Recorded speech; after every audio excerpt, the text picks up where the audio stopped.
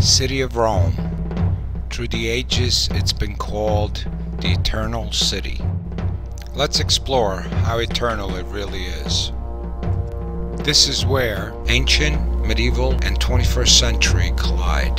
Lungotevere, the ancient bridges that cross the Tiber River, St. Peter's Basilica, the Vatican museums, the Roman Forum, the Fountain of Trevi, the beautiful Piazza Navona. Walking through Rome is like walking back into time. The dream that was once Rome is truly still here. You just have to have an eye for it. You'll see it. You will definitely get a taste of eternity.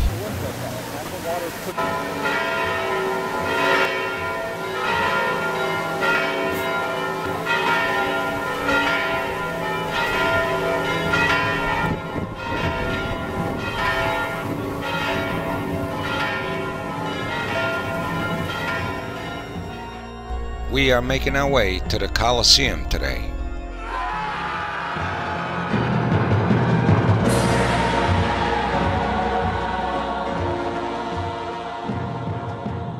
Walking towards the Colosseum on Imperial Way, we get to see all kind of interesting things here.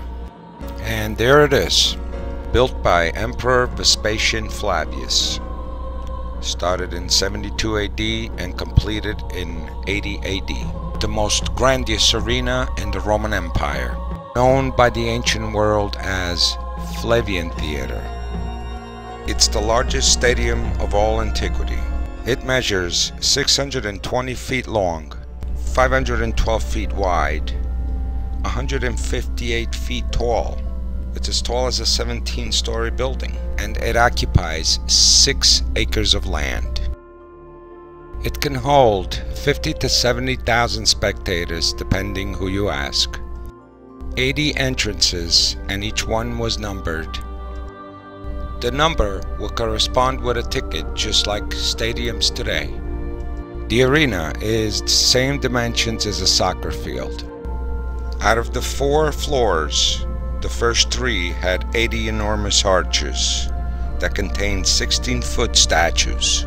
It was built oval-shaped and not circular to contain more spectators. It's 2 Greek theaters back to back and formed a new standard of amphitheater. Today, it's only a skeleton of what it once was. It was totally covered with slabs of marble, and to affix them to the walls, that we use marble nails, not made of metal, to prevent the rust staining the white marble.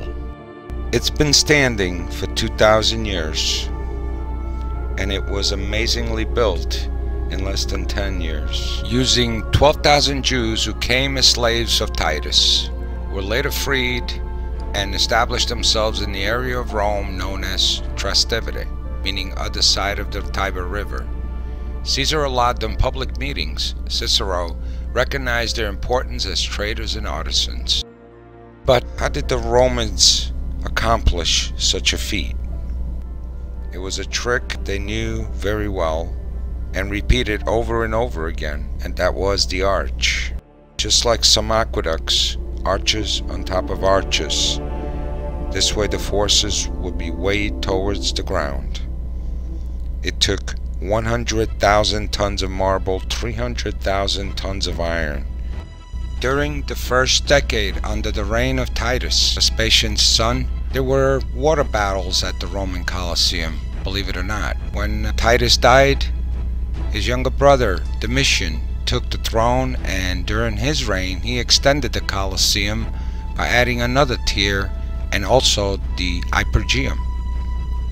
It was a vast network of rooms, cells, tunnels, and passages under the wooden floor of the arena. This meant that water battles at the Colosseum would no longer be an option, but the Hypergeum provided the facilities to create fantastic special effects via trapdoors and lifts, bringing wild animals and gladiators quickly into the arena.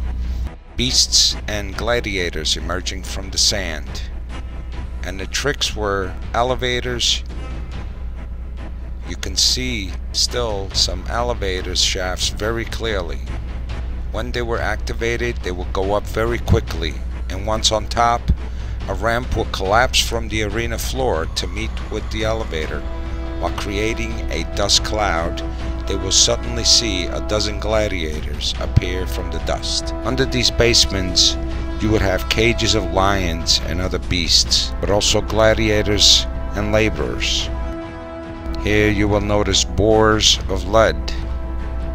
It's all that remains of an axle manually driven by strong men.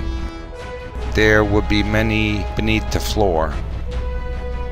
By turning it, it would raise up cages and releasing beasts and gladiators to the arena surface. Imagine the effect it would have on the spectators.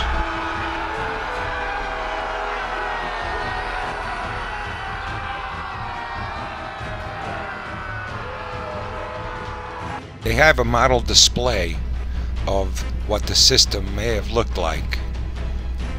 It makes a lot of sense. It's pretty amazing.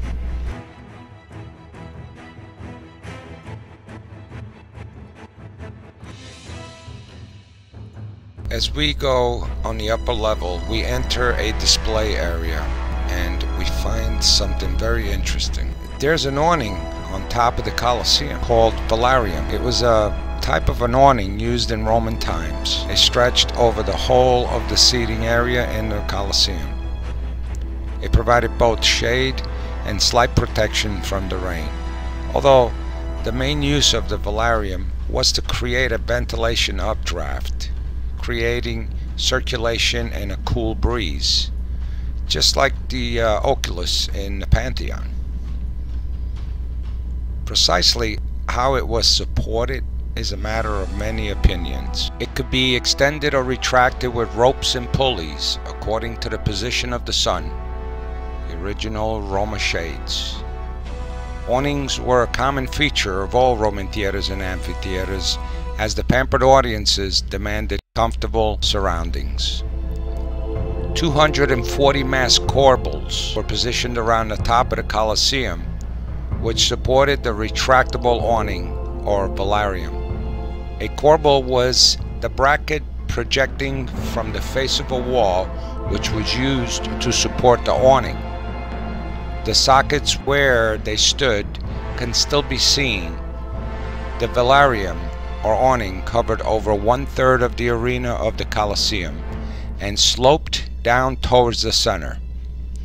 The panels of cloth that the awning consisted of would have been tapered. At the top floor of the Colosseum, there's a display, if you want to call it, of artifacts found during the diggings of the Hypergeum, and some were just brought here that were found in other places. It's real interesting to see. It's a quick walk.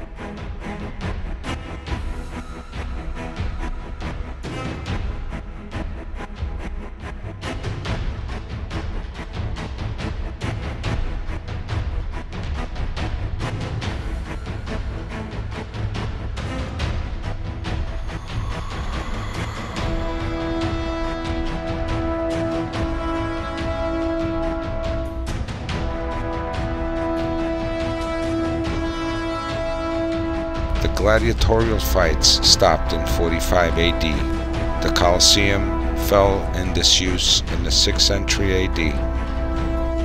The Roman Empire had dawned, and the city was abandoned. In the following centuries, it was used by artisans as stores, pastures, hospitals, and even as a cemetery.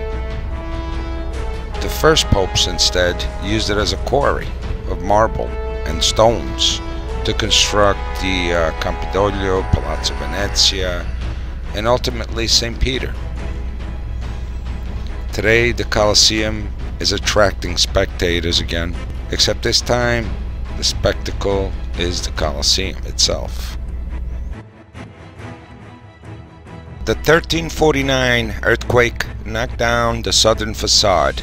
It created a pile of limestone that local builders began to plunder.